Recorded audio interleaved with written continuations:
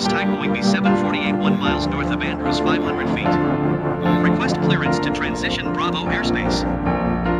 With the inauguration of a new U.S. president, discussions about the future of Air Force One are in full swing. The president continues to fly aboard two highly modified Boeing 747-200 aircraft designated VC-25A. These planes, ordered during Ronald Reagan's presidency, have served as the nation's flying White House since their delivery in 1990 during George H.W. Bush's administration. For decades, these iconic jets have ferried presidents across the globe, standing as a symbol of American power and diplomacy. However, after 30 years of service, the VC-25's retirement looms, ushering in the era of a new pair of jets that promise to be even more advanced and capable.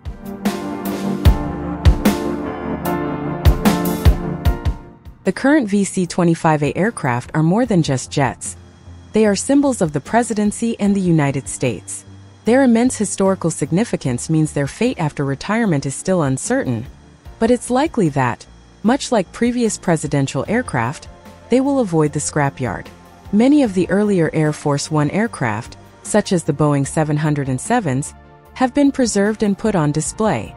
For instance, SAM 970 is at the Museum of Flight in Seattle, SAM 2600 is at the U.S. Air Force Museum in Ohio, and SAM 27000 is at the Ronald Reagan Presidential Library in California. The George and Barbara Bush Foundation has expressed interest in acquiring one of the current 747s to display at the Bush Presidential Library in Texas.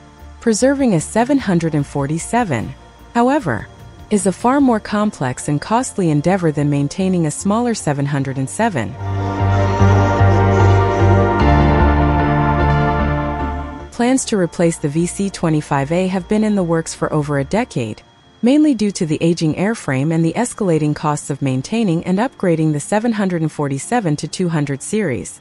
The U.S. Air Force determined in 2009 that the planes needed replacing to meet future air traffic control requirements and ensure the president's safety and communication needs.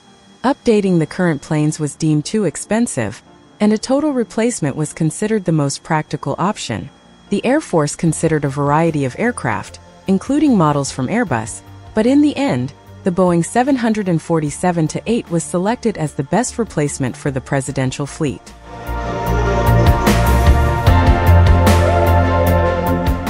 Though Airbus was invited to submit proposals, it declined, citing the impracticality of assembling the A380 in the United States for only a few aircraft.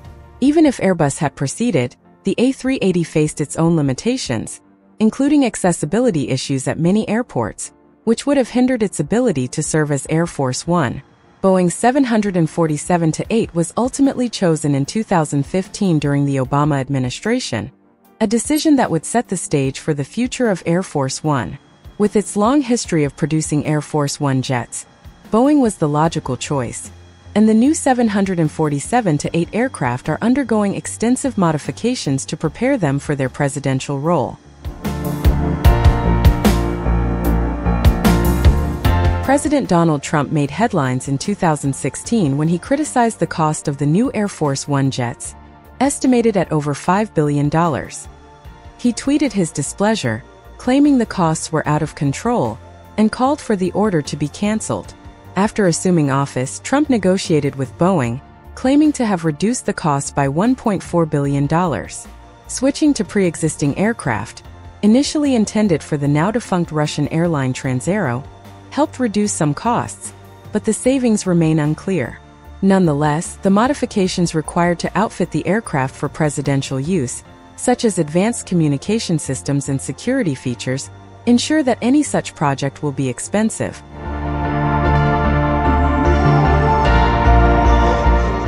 By 2019, reports indicated that the total cost for the new Air Force One program had reached approximately $5.3 billion, factoring in all necessary modifications, testing, and new hangar facilities at Andrews Air Force Base.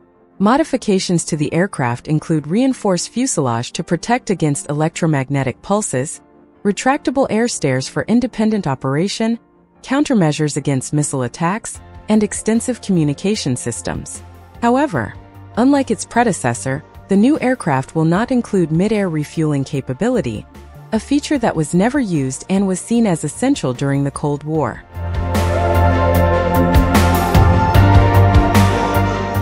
Despite the high costs and delays, the new aircraft are expected to significantly upgrade the current VC-25A.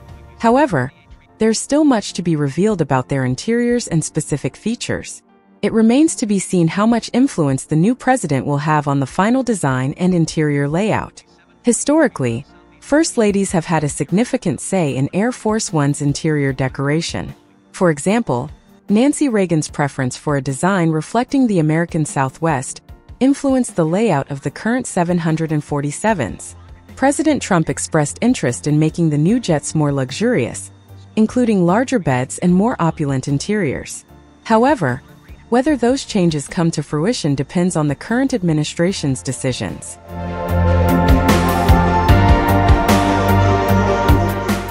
One of the most talked about aspects of the new Air Force One is its exterior livery, which holds both symbolic and historical significance. The current blue and white color scheme, designed by famed industrial designer Raymond Loewy, has adorned the presidential aircraft since the Kennedy administration in the early 1960s. Loewy's design has become iconic, representing not only the aircraft itself, but also the office of the presidency and the United States on the world stage. The sleek, polished aesthetic of the blue and white planes, often photographed during major diplomatic visits or state functions, has become a visual embodiment of American leadership and dignity. This design has been a steadfast symbol of the executive branch for nearly 6 decades and remains one of the most instantly recognizable color schemes in aviation history.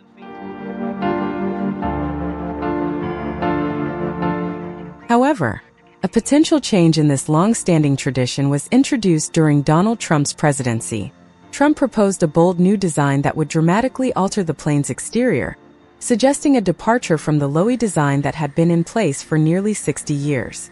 His proposed color scheme replaced the classic soft blue and white with a striking combination of red, white, and dark blue, reminiscent of the American flag. The design was patriotic with deeper tones and stronger contrast, emphasizing a more modern and assertive look.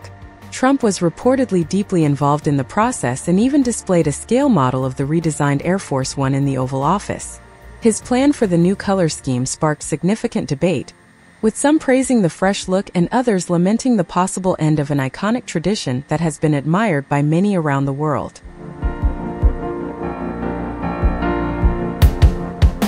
As of January 2021, with President Biden's administration in place, the decision to keep Trump's proposed redesign or revert to the traditional livery remained undecided. Early in his presidency, Biden's administration confirmed that the president had not yet focused on Air Force One's color scheme, leaving the question of its final appearance open. There is still ample time for deliberation, as the new jets are expected to be delivered by 2024. The ultimate decision could shape the visual identity of Air Force One for future decades, potentially aligning the aircraft with Biden's vision for the presidency or preserving the design that has been a hallmark of presidential history for generations. Whether the administration chooses to maintain the classic blue and white or adopt Trump's red, white, and dark blue design, the choice will likely be a point of discussion and a lasting feature of Air Force One's legacy.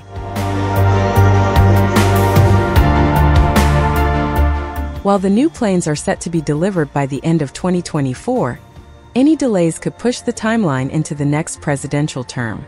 If President Biden serves only one term, he may have limited time to fly aboard the new jets before handing over the reins to his successor.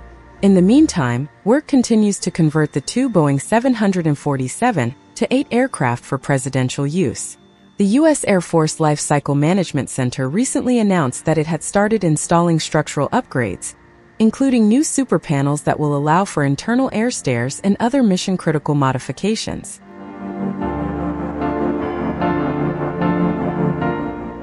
As the new jets prepare for their debut, the U.S. government is already looking toward the future. While the new 747-8s are expected to serve for several decades, the end of 747 production means their eventual replacements will likely be different aircraft altogether. Some speculate that Boeing's upcoming 777X could be a suitable candidate, offering advanced technology and reduced fuel consumption. There is also growing interest in supersonic transport. In 2021, the U.S. Air Force partnered with Boom Supersonic to explore using supersonic jets for VIP and presidential travel. While it may be some time before supersonic jets are part of the presidential fleet, the partnership signals a forward-thinking approach to air travel.